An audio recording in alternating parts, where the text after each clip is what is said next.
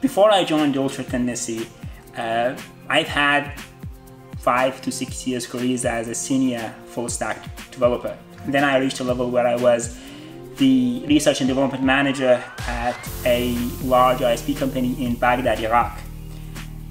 We have faced a lot of interesting challenges. For me, what drives me, what gives me the passion to do this work is basically the end result. One of the things I really like about Ultra Tendency is that you are always faced with new challenges. There is never a boring day, there is always a challenging day.